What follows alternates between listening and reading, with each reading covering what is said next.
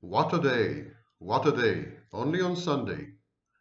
2 for 1. Today you are in for a twofer. One video will be dedicated to the schizoid, loner, withdrawing, recluse, hermit narcissist. Yes, there is such a thing. And actually, every narcissist goes through these phases. And when he is in such a phase, he tries to drag you with him. He tries to isolate you in his aquarium. He tries to bring you into his coffin and then nail the lid shut. He wants you there with him in his time of hibernation. What's happening to him? And what can you do about it? Stay tuned. The first video. The second video, we continue the Jerry Springer show with our special guest, Sam Vaknin. I'm going to answer dozens of questions you have sent me. I can't remember the last time I've been so inundated with emails, comments, SMSs, diatribes, WhatsApps, Vibers, chat messengers I never heard of, Facebook, I mean, you name it. For some reason, the last video where there was a part of a kind of personal confession touched a raw nerve. Everyone had written to me, self-styled empaths, overt narcissists, women in distress, distressing men. I mean, everyone has written to me, and I compiled a list of the more relevant, more pertinent questions, and this is going to be the second video of the day. So let's start with today's video, and we're going to deal with a topic that is rarely ever mentioned, and that is when the narcissist withdraws. My name is Sam Vaknin. I'm the author of Malignant Self-Love, Narcissism Revisited. Okay, you see, I memorized it. I'm amazing. And I'm a professor of psychology in Southern Federal University in Rostov-on-Don in Russia. I'm also a professor of finance and a professor of psychology in the global outreach program of CIAS, known as CIAPS, the Center for International Advanced Professional Studies. Many of you ask me whether there is a place they can go which kind of summarizes my work in psychology, my various positions in academic institutions, in academic journals, and so on and so forth. So yes, there is. I've got good news for you. There is. I'm going to place a link in the description. It's my media kit, and my media kit contains everything you need to know about my last 25 years in the field. I'm editor-in-chief of 3 academic journals in psychology, and I'm member of the editorial board of another 97, which is quite rare. I'm also on the organizing committee of 138 international conferences in psychology, psychiatry, neuroscience, mental health, and so on. You can find all these details in the media kit. So again, go to the description of the video. There's a link, click on it, and everything you need to know is there. Today, I filled Minnie up with tea. Usually, I fill her up with stronger fluids, but not today, and definitely not in front of you. Some things must remain intimate. Okay, let's start with a quote provided to me courtesy of a viewer. Her name is Hannah Lee. I don't know if it's a pseudonym or a real name. And the quote is from Hannah, another Hannah Arendt, a social commentator, psychologist, and sociologist. Her most famous book was written in the 60s about the trial of Adolf Eichmann, the guy who was in charge of the logistics of the Holocaust. And in that book, she coined the phrase, the banality of evil. But she maintained a diary, and in her diary, actually I find her diary much more interesting than her public texts. And this is a quote from essentially her diary. When I think I am in an existential state where I keep myself company, so solitude is to be distinguished from loneliness, where I am also alone, but now deserted not only by human company, but also by the possible company of myself. it is only in loneliness that I feel deprived of human company. So Arendt makes a distinction between solitary or solitude and loneliness. I am not only for others, but for myself. And as long as I am in the thinking activity, I'm in a silent dialogue, or as Socrates calls it, I am two in one. First, when the thinker is called by his name back into the world of appearances, he becomes one again. It is as though the two into which the thinking process had split him clapped together again. In 1951, 2 years after having finished the manuscript on the origins of totalitarianism, she wrote a note in her Denktagebuch. It's a kind of diary of thoughts. And the note reads, "Logic is the sin of loneliness. Logic is the sin of loneliness. Thus the tyranny of the compelling provable, the conquest by the lonely ones. Always inferring one from the other means to disregard men and the world, means to elevate an arbitrary opinion to a premise." The inimitable Arendt.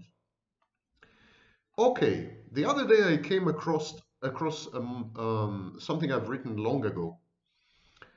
I wrote that when I was growing up, you know, a woman would write to me that we had chatted, that we had spoken, that we had corresponded, gives you no right to sleep with me.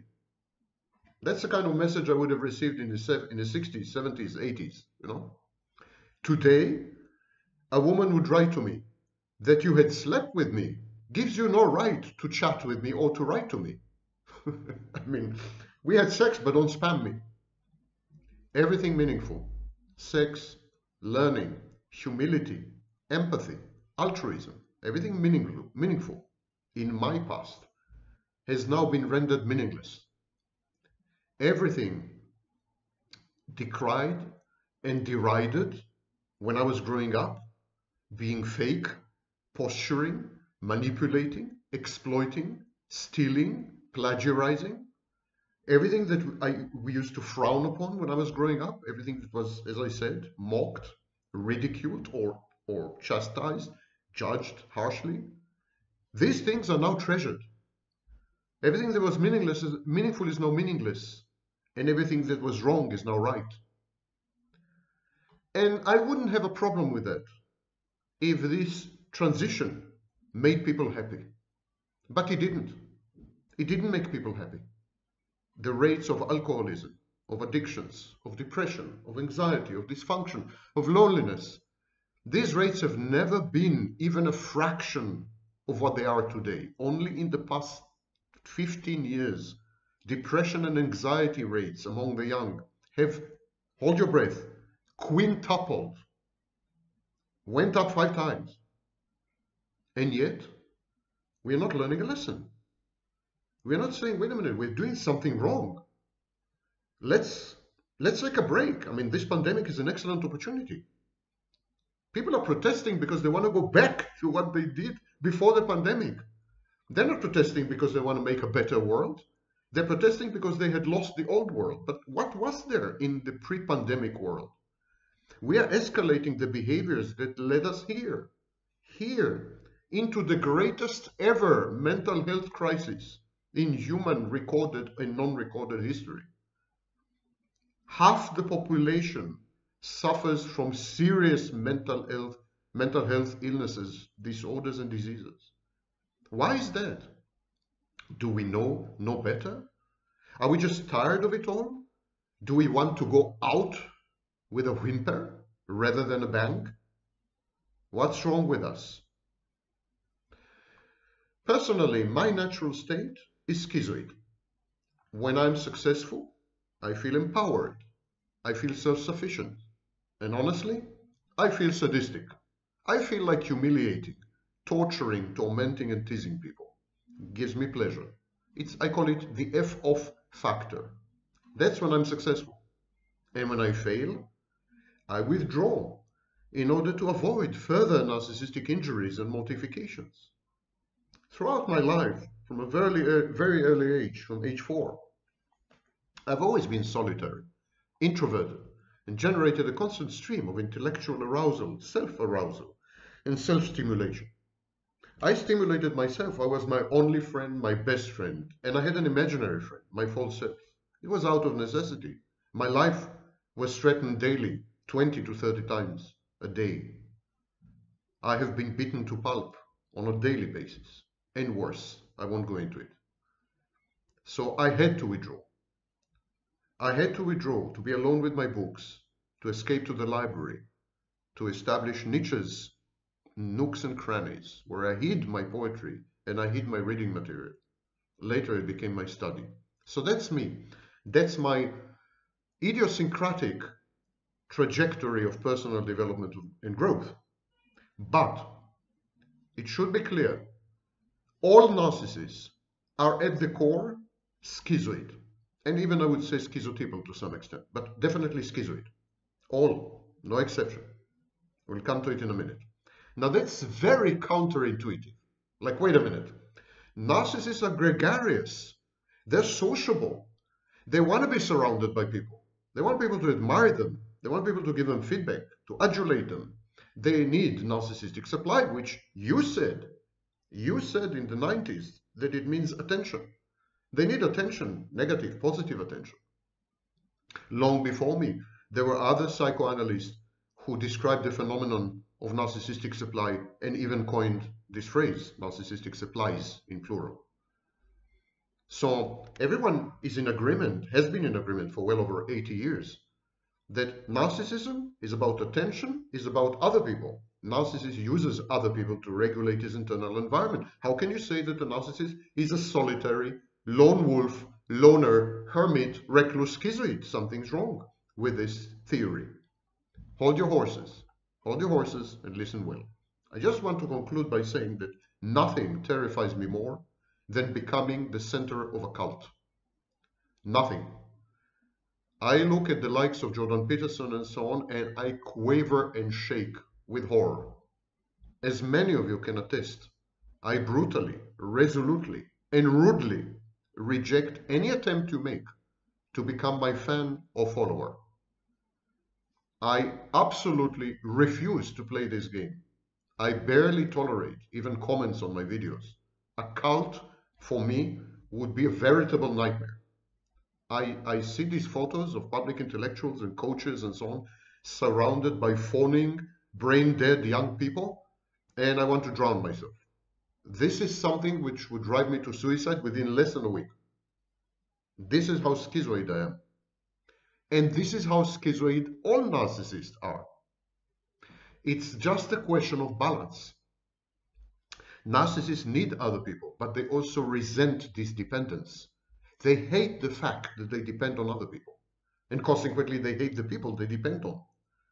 But there's a balance there.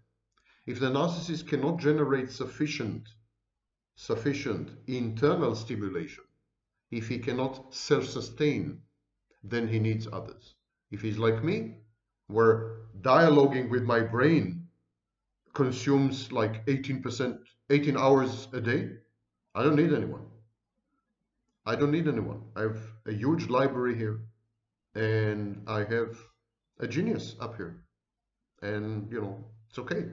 I essentially don't need anyone. But the vast majority of narcissists can't generate this internal environment, so they need others. Howard H. Goldman edited the Review of General Psychiatry. The Review of General Psychiatry was published by Prentice Hall International in London. And he wrote, "The person with schizoid personality disorder sustains a fragile emotional equilibrium by avoiding intimate personal contact and thereby minimizing conflict. Minimizing conflict that is poorly tolerated." So it's about conflict aversion, conflict avoidance. The psychologist H. Deutsch first suggested the construct of as-is personality. As-is personality, or what we know today as false self, was first suggested by Deutsch in the context of schizoid patients. In an article in 1942, the article was titled "Some Forms of Emotional Disturbance and Their Relationship to Schizophrenia." A decade after Deutsch, Donald Winnicott named the very same idea false self-personality, which is where we took the phrase false self from. So the false self was first described not in narcissists, not in borderlines. There were no borderlines there. It was first described in schizoid patients. The false self has thus been established as a driving engine of both pathological narcissism and the pathological schizoid state. Both C.R. Cloninger and N. McWilliams, they wrote a book called Psychoanalytic Diagnosis. It was published in 1994. They observed the faintly contemptuous attitude and isolated superiority of, no, not of the narcissist, but of the schizoid.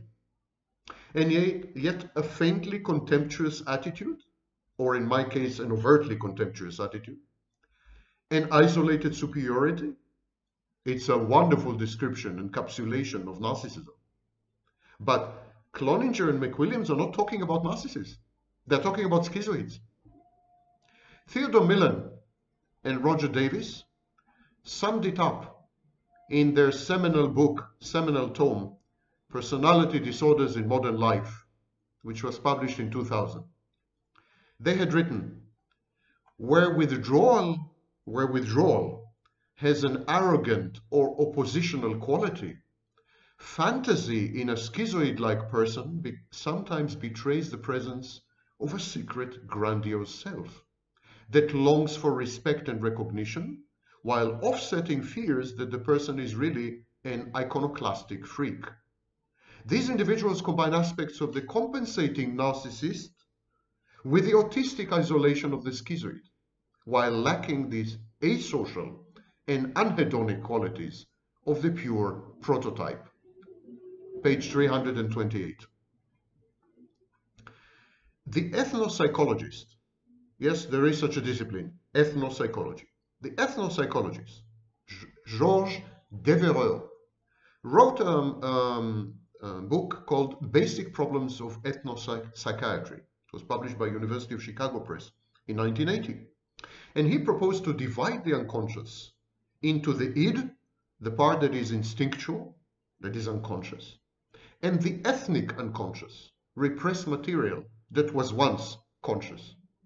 The latter includes all the defense mechanisms and most of what Freud would call superego. Culture dictates what is to be repressed. Mental illness is either idiosyncratic, cultural directives are not followed, and the individual is unique, eccentric, freakish, and schizophrenic. Or mental illness is conformist, abiding by the cultural dictates of what is allowed and what is disallowed. Our culture, according to Christopher Lasch, teaches us to withdraw inwards when confronted with stressful situations. It is a vicious circle. One of the main stressors of modern society is alienation and a pervasive sense of isolation. The solution our culture offers to further withdraw only exacerbates the problem. Richard Sennett expounded on this theme, withdrawal as a coping strategy for stress. He expounded on this theme in The Fall of Public Men on the Social Psychology of Capitalism, Vintage Books, 1978. One of the chapters in Devereux's aforementioned tome is entitled Schizophrenia and Ethnic Psychosis, or Schizophrenia Without Tears. As far as he was concerned, the United States was afflicted by what came later to be called a schizoid disorder. C. Fred Alford, in his book Narcissism, Socrates, the Frankfurt School, and Psychoanalytic Theory, published by Yale University Press in 1988, Alford, A-L-F-O-R-D, Alford enumerates the symptoms of this kind of hybrid disorder. Withdrawal, emotional aloofness, hyporeactivity, emotional flatness, sex without emotional involvement, segmentation and partial involvement, lack of interest and commitment to things outside oneself, fixation on oral stage issues, regression, infantilism, and depersonalization. These, of course, are many of the same designations that Lash employs to describe the culture of narcissism. Thus, it appears that it is not misleading to equate narcissism with schizoid disorder. These are not my words, these are Alford's words. The first to seriously consider the similarity between narcissism and the schizoid disorder, if not the outright identity between them, was Melanie Klein. Melanie Klein broke ranks with Freud in that she believed that we are born with a fragile, brittle, weak, and unintegrated ego. The most primordial human fear is the fear of disintegration, death, according to Klein. Thus, the infant is forced to employ primitive defense mechanisms such as splitting or projection or introjection to cope with this fear of death, actually with the result of the aggression generated by the ego, to be technical. The ego, confronted with this enormous stress and internally generated fear, the ego splits, fractures, breaks apart, and projects this part, death, disintegration, aggression, the bad part, projects it, throws it away. And it does the same with the life-related constructive integrative part of itself. So it breaks to a good part and a bad part. As a result of all these mechanics, the infant views the world as either entirely good, wholly good, satisfying, complying, responding, gratifying, or entirely bad, evil, frustrating. Klein called it the good and the bad breasts. Today, probably it would have qualified as pornography. The child, having broken the ego into these good and bad parts, the child then proceeds to introject, to internalize, to assimilate the good object, while keeping out, defending against the bad objects. The good object becomes the nucleus of the forming ego.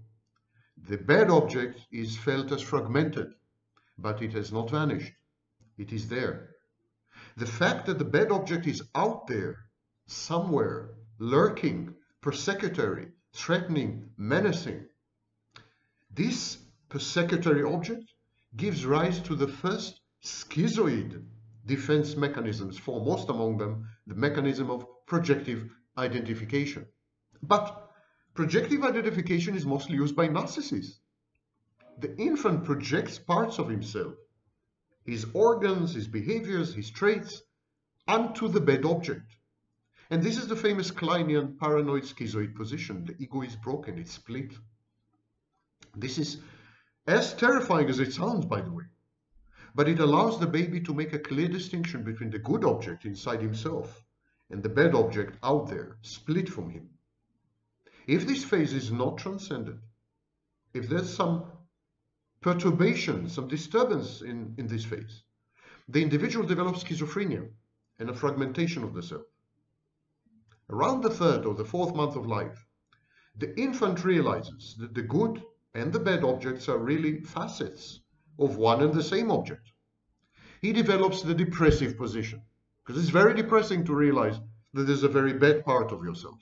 This is the shadow, Jung's shadow, the dark side that I mentioned in a previous video, where I told you that you're attracted to narcissists because there is a resonance.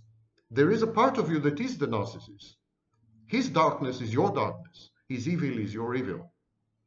His mist and fog are inside you. The child, when he realizes that bad and good are two flip sides of the same coin, and he is the coin, that there is a bad part, he becomes depressed. He develops a depressive position. And this depression, Klein believes that the two positions continue throughout life. This depression is a reaction. It's fear. It's anxiety. Oh my God, there's something in me that's bad, that's evil, that's persecutory, that's frightening. And it's inside me. It's not out there. It's inside me. It's me. The infant feels guilty at his own rage. The infant feels anxious. He's fearful that his aggression will harm his beloved objects like his mother and will eliminate the source of good things. His mother feeds him. Mother takes care of him. Mother smiles at him, and he's afraid that his budding aggression will destroy her. He experiences the loss of his own omnipotence, since the object is now outside his self. The infant, the object, mother, he realizes that mother is actually not him, it's outside himself.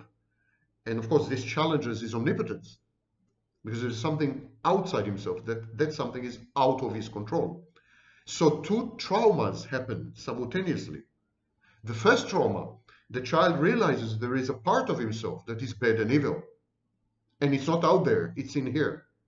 And the child also realizes that the source of good things, mommy, is actually not inside himself, but out there. And he doesn't control this object. He doesn't control mommy. Mommy is separate and distinct from him. It's the start of separation, individuation, of course. And he experiences a loss of omnipotence, a loss of narcissistic defenses. The infant wishes to erase the results of his own aggression by making the object whole again. Sounds like Donald Trump, making America great again. By recognizing the wholeness of other objects, the infant comes to realize and to experience his own wholeness. The ego reintegrates. But the transition from the paranoid schizoid position to the depressive position is by no means smooth. It's not assured. Excess anxiety, envy can delay this transition, can prevent this transition altogether. What is envy? When we are envious, we seek to destroy all good objects. We don't want others to be good. We don't want others to own goodness. We want to be the exclusive source of goodness. We want to be the only good objects. We want to be exclusive. We want to be alone in this sense. That's the beginning of the schizoid position. If we are all alone, if we are solipsistic, if we are the only object in the universe, then we are the only good object in the universe. But if we are not, there are many others who are good. And maybe they're better than us. Maybe we are evil and wicked and bad and unworthy, and they are not. This creates envy. And envy hinders the split between the good and the bad breasts. Envy destroys the good object, but leaves the persecutory bad object intact. Moreover, envy does not allow reintegration. Klein calls it reparation. It doesn't allow reintegration of the ego to take place. The more whole the object, when I say object, I mean outside object. Object is mother, father, peer, teacher, role model, outside. Object in psychology is a person, believe it or not. So, the more whole the object, mommy is a saint, a Madonna, the greater the destructive envy. And that is something that you don't come often across in YouTube videos and even in textbooks. The child not only loves his mother, not only idealizes his mother, not only splits his mother, so she is wholly good. The child absorbs some bad elements, but more importantly, he envies mother for being good. And so envy feeds on its own outcomes. The more envious, the less integrated the ego is. The weaker and more inadequate the ego is, and the more reason for envying the good object and other people. Like, envy makes you weak. Your weakness makes you envy. Envy makes you weaker. Your weakness makes you envy. And it's an endless perpetuum mobile. And you can't break free of it. This is the narcissistic predicament. Absolutely. Both the narcissist and the schizoid are examples of development arrested due to envy and other transformations of aggression. So let's talk a bit about pathological narcissism. Envy is the hallmark of narcissism. It's a diagnostic criterion in narcissistic personality disorder. And the prime source of what is known as narcissistic rage is envy. The schizoid self is fragmented. It's weak. It's primitive. It's intimately connected with narcissism. And the bridge between schizoid and narcissist? Envy. Narcissists prefer to destroy themselves. Narcissists prefer to deny themselves. Narcissists prefer to torture themselves than endure someone else's happiness, success, wholeness, and triumph. I used to work in Serbia, and they had a saying, I will shoot my eye so that the bullet passes and kills you. The narcissist fails his exams at school in order to frustrate the teacher or to punish his parents because he adores and envies his teacher and his parents. The narcissist aborts his therapy in order not to give the therapist a reason to feel gratified. By self-defeating and self-destructing and self-trashing, narcissists deny the worth of others. A narcissistic borderline woman would self-trash, drunk in a sleazy hotel with a total stranger, in order to hurt her rejecting and humiliating husband by devaluing his property. If the narcissist fails in therapy, his analyst is inept. There's no reason to envy him. If the narcissist destroys himself by consuming drugs, his parents are blameworthy, and they should feel guilty and bad, not he. Self-destruction is a narcissist's way of transferring guilt and shame and blame to others. It's a blame-shifting strategy. One cannot exaggerate the importance of envy as a motivating force in the narcissist's life. A psychodynamic connection is obvious. Envy is a rage reaction to not controlling, to not having, or to not engulfing a good desired object. Narcissists defend themselves against this acidulous, corroding sensation by pretending that they do control, they do possess, and they do engulf the good object. These are the narcissist's grandiose fantasies of omnipotence, of omniscience. These are his delusions. This object that's out there, that's good, that's successful, that's healthy, that's happy, this object is not separate from me. It's a part of me. It's an extension of me. I interiorize it through the snapshotting process. I control it by having an internal representation of it in my mind. And from that moment, there's a total confusion between internal and external objects. The external object has been interiorized, internalized, and lost its independent autonomous existence, and the narcissist reacts horribly if the object reminds him that she is autonomous, or she is independent, or she has her own mind, priorities, and wishes. But in doing so, the narcissist must deny the existence of any good outside himself. You see, he must claim that good exists only within him, never outside him. The narcissist defends himself against raging, all-consuming envy by solipsistically claiming to be the only good object in the world. This is an object that cannot be owned, cannot be possessed by anyone except the narcissist, and therefore it is immune to the narcissist threatening, annihilating envy and abandonment anxiety. In other words, if I'm the good object, and if I'm the only good object in the world, there's no need to envy. I mean, I can get rid of the envy, which is a very destructive, energy depleting emotion. I can get rid of it because no need to envy myself.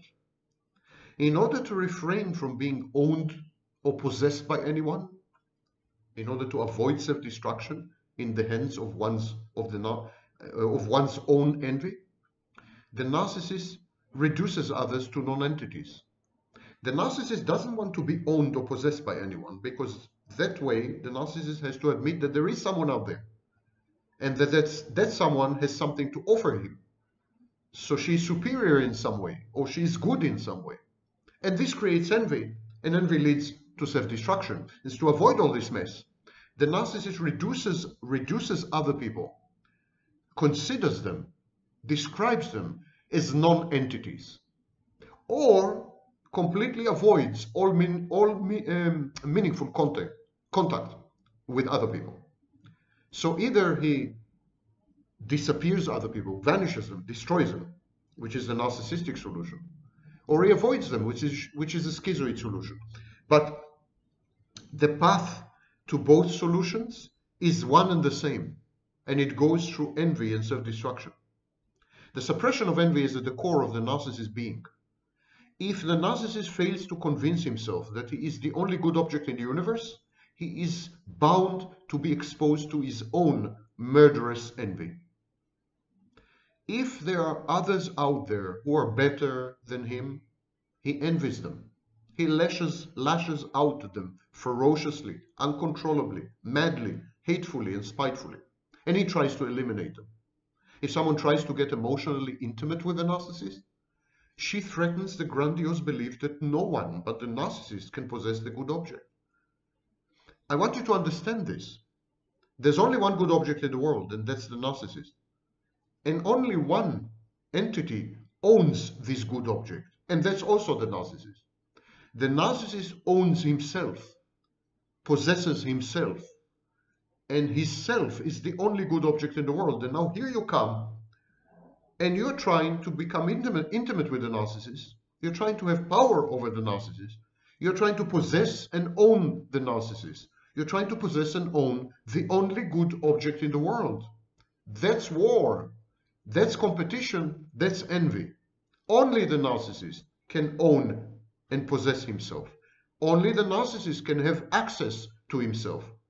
This is the only way to avoid seething envy and certain self-annihilation. Perhaps it is clear now why narcissists react as raving maniacs and madmen to anything, however minute, however remote, that seems to threaten their grandiose fantasies. Because they're grandiose fantasies. This is the only protective barrier, the only firewall between themselves and their own lethal, seething, acid-like envy. Now, there's nothing new in trying to link narcissism to schizophrenia. Freud did as much in his seminal essay on narcissism. That's where the word narcissism was coined in 1914. Freud suggested in that essay that there may be a link between narcissism and psychosis. Klein's contribution was the introduction of an immediately postnatal internal objects. So she said, baby is born already with objects. The baby doesn't have to wait, like both Freud and Jung said that babies had to go through a series of processes and traumas to develop internal objects. Klein said it's not true. Babies are born with internal objects. Schizophrenia, she said, was a narcissistic, an intense relationship with internal objects such as fantasies or images, including fantasies of grandeur. And she proposed a new language to describe this. Freud suggested a transition from primary, objectless narcissism. It's a kind of narcissism that is self-directed, libido, all the emotional energy, the life energy, the erotic energy, all of it is self-directed. When the baby is a baby, that's primary narcissism. Then some of us, grow up. And when we grow up, we take all this energy and we direct it outside at other people. And this is called object-directed libido. And we develop object relations. Objects, remember, objects are people. Object relations, relations with people. Klein suggested a transition from internal objects to external objects, while Freud thought that the denominator common to narcissism and schizoid phenomena is a withdrawal of libido from the world. So there was a gap. There's a serious debate between Klein and Freud, and I'm much, much closer to Klein than to Freud. As Klein said, schizoid reaction is when you withdraw the life force, when you withdraw your energy from the world, and that's it. But think about it. If you withdraw your energy from the world, where is it? It's directed at yourself. If you withdraw the energy from the world, it means you become a narcissist, because then all your energy is invested in yourself. And this is the missing part in the jigsaw puzzle that Freud unleashed upon the world. Klein completed it. Klein suggested a transition from internal to external objects. She said that schizophrenia was a fixation on an early phase of relating to internal objects. So I'm going to quote from Greenberg and Mitchell, Object Relations in Psychoanalytic Theory. It was published by Harvard University Press. It's an old book, but still, in my view, a foundational text. It was published in 1983. They say, Greenberg and Mitchell, The term narcissism tends to be employed diagnostically by those proclaiming loyalty to the drive model, Otto Kernberg and Edith Jacobson, for instance, and by mixed model theories like Kohut, who are interested in preserving a tie to drive theory. Schizoid tends to be employed diagnostically by adherents of relational models, not drive models, relational models like Fairbairn and Gundry, who are interested in articulating their break with the drive theory. So they are like two schools, the drive theory and everyone who wants to somehow connect to the drive theory, and the relation or relational theory, school, which says that everything in life has to do with relationships with other people. And the relationship school or relational school or object relation school is contrary to the drive school, because the relationship school says everything is coming from the outside, and the drive theory says everything is coming from the inside. So this is a very schismatic gap, philosophical gap, metaphysical gap between these two camps. These two differing diagnoses, I'm continuing from the book, these two differing diagnoses and accompanying formulations are applied to patients who are essentially similar by theorists who start with very different conceptual premises and ideological affiliations. That's a revolutionary statement. What Greenberg and Mitchell are saying is, schizoid is another name for narcissist, and narcissist is another name for schizoid. Only, if you look at the patient from the drive theory angle, it's a narcissist. If you look at the patient from the relationship angle, it's a schizoid. Klein, in effect, said that drives, for example, the libido, are relational flows, a flux of relationships. A drive is the mode of relationship between an individual and his objects, internal and external.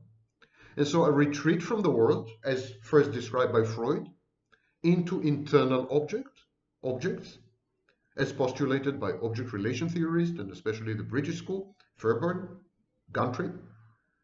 This retreat is the drive.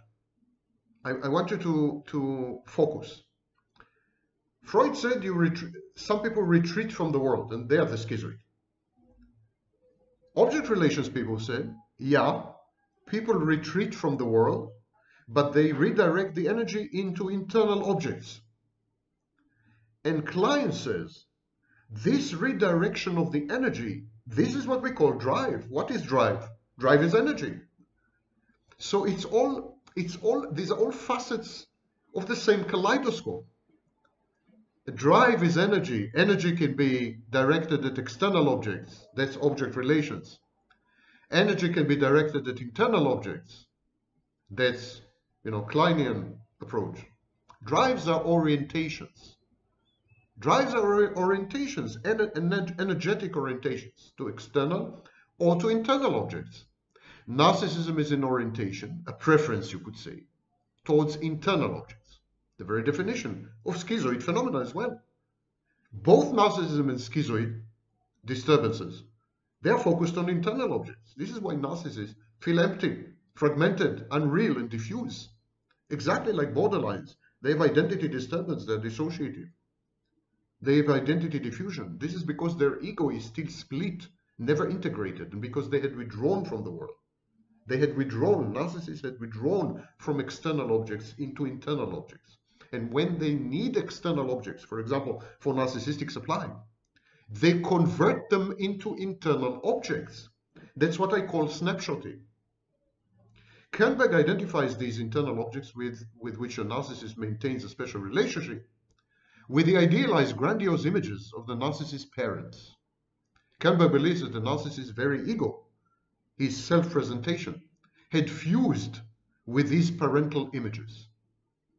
Fairbairn's work, Fairbairn, F-A-R, like fair, F-A-I-R, B-A-I-R-N, Fairbairn. He was an object relation giant. Fairbairn's work, even more than Kernberg's, not to mention Kohut's, integrates all these insights into a coherent framework. Guntrip elaborated on it, and together they created one of the most impressive theoretical bodies in the history of psychology. What Fernberg did, he internalized Klein's insights that drives are object-orientated, and that the goal of drives is the formation of relationships and not primarily the attainment of pleasure. Klein dispensed with the pleasure principle, as Freud did, by the way, in his later years. Klein said drives are object-oriented. They can be oriented to external objects, they can be oriented to internal objects, there's always an object. So Fairbairn took this insight. Pleasurable sensations, he said, are the means to achieve relationships. The ego does not seek to be stimulated and pleased. The ego seeks to find the right, good, supporting object. The infant is fused with his primary object, for example, the mother. Life is not about using objects for pleasure, under supervision of the ego and superego, as Freud suggested. That's wrong. We don't seek pleasure, we seek connectedness. We seek meaning via connecting.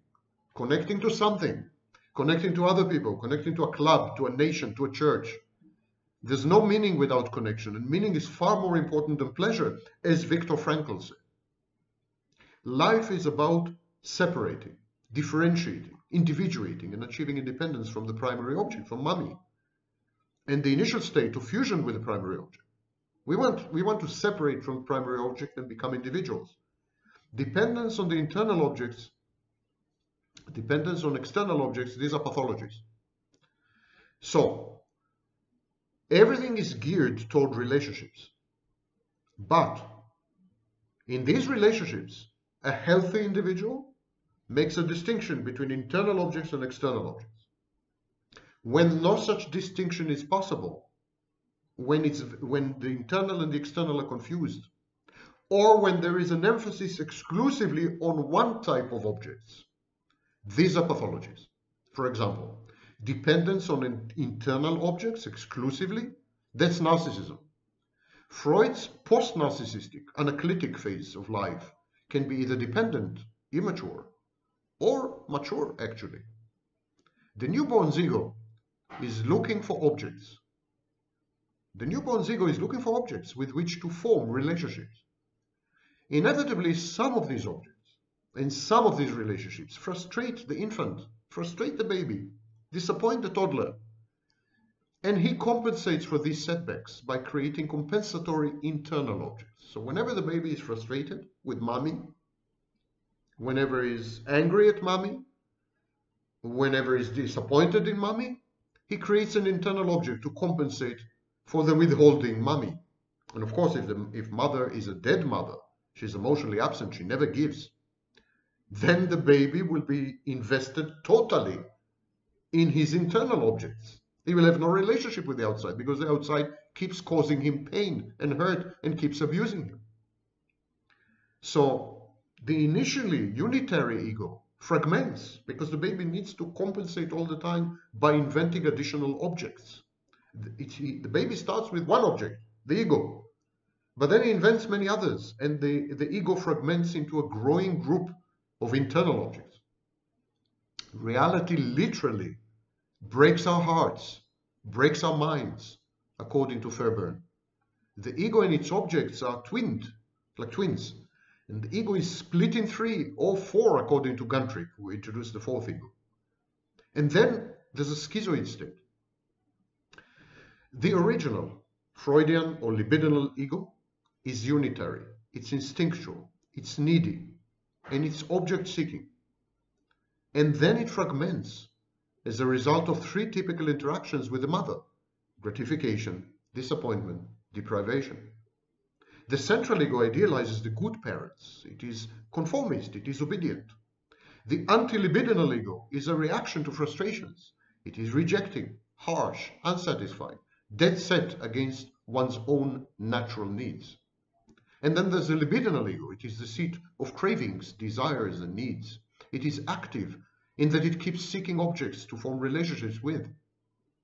Guntrick added another ego. He called it the regressed ego, which is the true self in cold storage, the lost heart of the personal self. Fairbairn's definition of psychopathology is quantitative. How much of the ego is dedicated to relationships with internal objects rather than with external objects? The more The bigger part of the ego is dedicated to relationships with internal objects, the more mentally unhealthy the person is. You need to interact with real people to be healthy. If you keep interacting with your internal environment and internal objects only, something's wrong with you. You're a narcissist, you're a schizoid. In other words, the question is how fragmented, how schizoid the ego is. To achieve a successful transition from focusing on internal objects to seeking external objects, the child needs to have the right parents. In Winnicott's parlance, the good enough mother. She's not perfect. There's no perfect mother, but she's good enough. You need the good enough mother to transition from internal to external, to feel safe, to take on the world. The good enough mother encourages you to be grandiose, to be in a way a bit psychopathic, risk-taking, novelty-seeking. It's a passing phase. And you can afford all this because she is there. She has your back. She's a safe base. The child internalizes the bad aspects of his parents in the form of internal bad objects and then proceeds to suppress them together with portions of the ego. This is the twinning process. And so his parents become a part of the child through a repressed part and through an overt part. The more bad objects are repressed, the less ego is left for healthy relationships with external objects. There's a law of conservation of ego. You have a limited amount of ego. If your parents are really bad, frustrating, emotionally absent, depressive, unpredictable, capricious, arbitrary, selfish-centered, they parentify you, instrumentalize you, abuse you, sexually abuse you. I mean, if your parents are bad, you would need to suppress all these bad aspects, all these bad dimensions of your parents. And this will consume ever-growing parts of your ego until you have no ego left. And in the absence of an ego, you can't have a healthy relationship. Actually, you can't have any relationship with an external object, with another person. So, to Fairbairn, the source of all psychological disturbances is in these schizoid phenomena. Later developments, such as the Oedipus complex, in his view, and in my view, are much less crucial. Fairbairn and Guntrip think that if a person is too attached to his compensatory internal objects, he finds it hard to mature psychologically. Maturing is about letting go of internal objects. Some people just don't want to mature. They don't want to grow up. They're reluctant to do so. They're ambivalent about becoming adults. And this is the Peter Pan syndrome, of the puer aeternus. This reluctance, this withdrawal to an internal world of representations, this preference for internal objects, this totally broken and submerged ego, like an iceberg, this is narcissism. This is narcissism itself. The narcissist simply doesn't know how to be himself, how to be and act independent while managing his relationship with other people. Both Otto Kernberg and Franz Kohut contended that narcissism is somewhere between neurosis and psychosis. Kernberg thought that it was a borderline phenomenon on the verge of psychosis, where the ego is completely shattered. In this respect, Kernberg, more than Kohut, identified narcissism with schizoid phenomena and with schizophrenia. This is not a minor thing. Kohut and Kernberg also disagree on the developmental locus of narcissism. Kohut thinks that narcissism is an early phase of development, fossilized, ossified, and doomed to be repeated. It's a crystallized repetition compulsion. Kernberg maintains that narcissistic self is pathological from its very inception.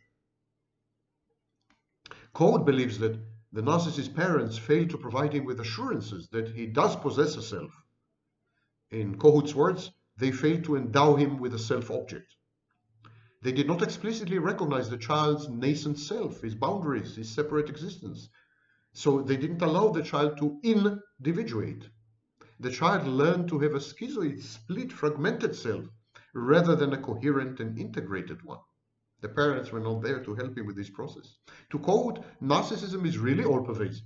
Is at the very core of being, whether in its mature form as self-love, or in its regressive infantile form as a narcissistic disorder. Kernberg regards mature narcissism, also espoused by neo-Freudians like Grunberger and Schmirgel. So he thinks that mature narcissism is a contradiction in terms. It's an oxymoron. Kernberg observes that narcissists are already grandiose and schizoid. They are detached, they're cold, aloof, asocial. And he says this starts at an early age, when they're 3 years old, according to Kernberg. Like Klein, and by the way, the other scholars who think the same are Grunberger and Schmirgel. Jesus Christ. These names should be criminalized. So, Schmirgel, that's CHASSEGUET hyphen SMIRGEL. It's like a name from the Ring trilogy. Like Klein, Kernberg believes that narcissism is the last-ditch effort, a defense, to hold the emergence of the paranoid schizoid position described by Klein. In an adult, such an emergence is known as psychosis. So Kernberg believes that narcissism is a last-ditch defense, a last hurrah, last attempt to fend off imminent and impending psychosis. And this is why Kernberg classifies narcissists as borderline, almost psychotics. Even Kohut, who is an opponent of Kernberg's classification, uses Eugene O'Neill's famous sentence in The Great God Brown. Man is born broken. He lives by mending. The grace of God is glue. Kernberg himself sees a clear connection between schizoid phenomena, such as alienation in modern society and subsequent withdrawal, and narcissistic phenomena, inability to form relationships or to make commitments or to empathize. He says they're connected. They're two facets of the same thing. Back to Fred Alford in Narcissism, Socrates, and the Frankfurt School and Psychoanalytic Theory. Alford says, Fairbairn and Guntrip represent the purest expression of object relations theory, which is characterized by the insight that real relationships with real people build psychic structure. Although they rarely mention narcissism, they see a schizoid split in the self as characteristic of virtually all emotional disorder. It is Greenberg and Mitchell in Object Relations in Psychoanalytic Theory who established the relevance of Fairbairn and Guntrip by pointing out that what American analysts label narcissism, British analysts tend to call schizoid personality disorder. This insight allows us to connect the symptomatology of narcissism, feelings of emptiness, unreality, alienation, and emotional withdrawal, with a theory that sees such symptoms as an accurate reflection of the experience of being split off from a part of oneself. That narcissism is such a confusing category is in large part because its drive theoretic definition, the libidinal cathexis of the self, in a word, self-love, seems far removed from the experience of narcissism as characterized by a loss of a split in the self.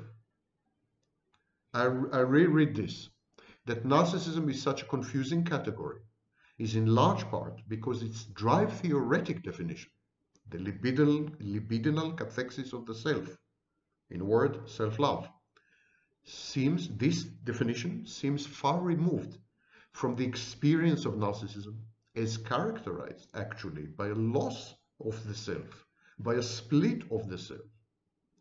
How can you self-love if your self is split?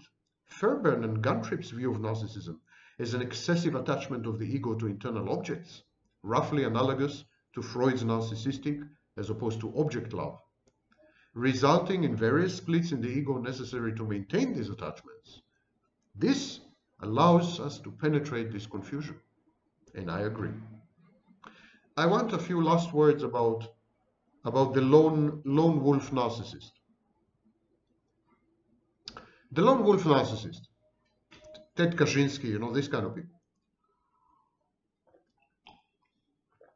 Even cult leaders like Manson. Or the narcissist who sits alone at home and makes YouTube all day long. Reminds me of someone. The lone wolf narcissist. The narcissist false self requires constant dollops of narcissistic supply. attention. The narcissist's sense of entitlement and innate superiority collide painfully with his unmitigated dependence on other people for the regulation of his labile sense of self-worth and maintenance of his grandiose fantasies. We mentioned it before. The narcissist hates his dependence on narcissistic supply, and even more so hates the sources of supply. Because he's omnipotent, he's God. Why is he dependent? It creates a dissonance, cognitive dissonance, but also emotional dissonance. Narcissists, who are also psychopaths, antisocial, narcissists who are also schizoid, they choose to avoid the constant hurt and injuries entailed by this conflict by withdrawing from society, physically as well as psychologically, into a cocoon of self-delusion, confabulated narratives, and vivid dreams of triumph and revenge. This kind of narcissist, psychopathic, schizoid, they become lone wolf narcissists. They prey on society at large by indiscriminately victimizing, abusing and attacking any person unfortunate enough to cross their path. They are also the kind that become terrorists and criminals and so on. Inevitably, the lone wolf narcissist is in a constant state of deficient narcissistic supply, very much like a junkie deprived of access to his drug of choice. This overwhelming, unquenched, vampiric hunger, coupled with an almost psychotic state, render the lone wolf narcissist dangerous to others. His aggression often turns to outright violence, his frustration to vindictive rage. His addiction to narcissistic supply drives him to coerce people, often randomly selected, to serve as sources of adulation, affirmation, support, and sometimes sex. That's rape. His detachment evolves into a loss of touch with reality, cognitive deficits, and utter misjudgment of his environment and milieu.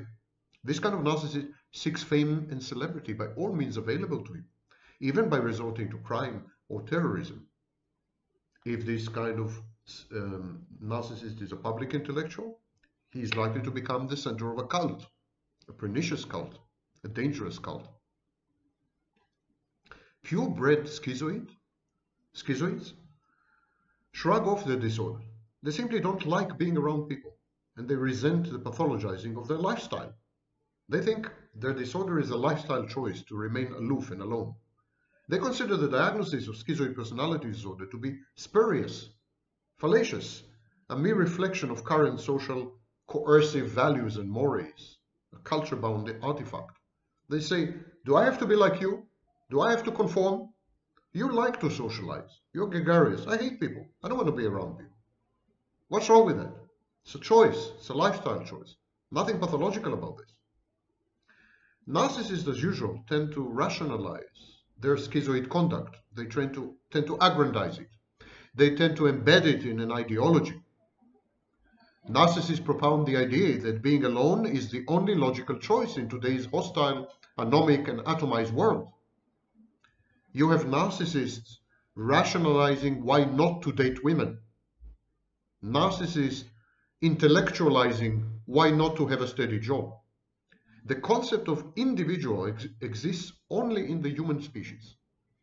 They say, animals flock together or operate in colonies and herds. Each member of these aggregates is an extension of the organic whole. In contradistinction, people band and socialize only for purposes of a goal-oriented cooperation, of the seeking of emotional rewards, solace, succor, sex, love, support. And yet, in contemporary civilization, the accomplishment of most goals is outsourced to impersonal collectives such as the state, schools, large corporations.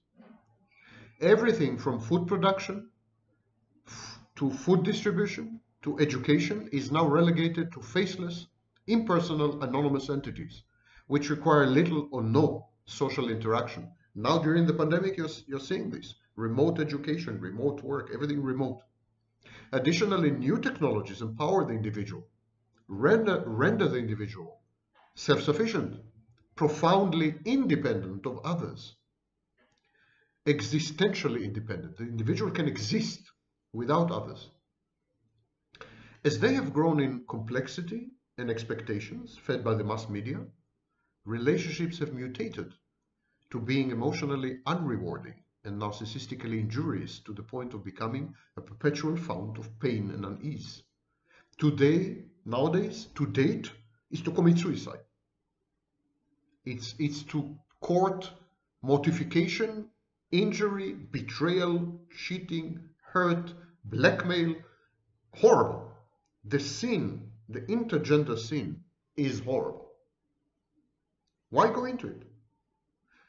More formalized social interactions present a substantial financial and emotional risk as well. Close to half of all marriages, for instance, end in a divorce, inflicting enormous pecuniary damage and emotional deprivation on the parties involved and the offspring. The prevailing ethos of gender is gone, and the ethos of gender wars, as reflected in the evolving legal milieu, further serves to deter any residual predilection and propensity to team up and bond. This is a vicious cycle, and it's difficult to break. Traumatized by past encounters and liaisons, people tend to avoid future ones. People are deeply wounded. They are rendered less tolerant, more hypervigilant, more defensive, more aggressive. These are traits which bode ill for their capacity to initiate, sustain, and maintain relationships. The breakdown and dysfunction of societal structures and institutions, communities, and social units is masked by technologies which provide verisimilitudes and confabulations of connectivity. Social media is anything but social. We all gravitate towards a delusional and fantastic universe of our own making as we find the real one too hurtful, too dangerous, too risky to endure. We avoid reality and we enter virtual or augmented reality. Modern life is so taxing, so onerous. Modern life depletes the individual's scarce resources to such an extent that little is left to accommodate the needs of social intercourse. People's energy, funds, wherewithal, they're stretched to the breaking point by the often conflicting demands of mere survival in post-industrial, postmodernist societies. Furthermore, the sublimation of instinctual urges to pair, sublimation of what Freud called the libido, the sublimation of the need to associate, to mingle, to fraternize, to socialize, is encouraged, is rewarded. I mean, you're being told you don't need to have sex. You have pornography. You don't need to be in a relationship. You can write books. Substitutes exist for all social functions, including sex, pornography, child rearing, single parental. And so social institutions become obsolete, superfluous. Social give and take becomes awkward, inefficient. Finally, people lose the skills, social skills. When you go to a bar or to a dating scene, you see how people don't know. Simply, they forgot. They lost it. It's a use it or lose it. And there's a big lose it out there. The individual me, the self, has emerged as the organizing principle in human affairs not long ago. But now it has supplanted the collective. Now me, it's the me generation, the self. The core issue in psychology today is personality, self, not, for example, relationships or connectivity. The idolatry of the individual, I call it malignant individualism.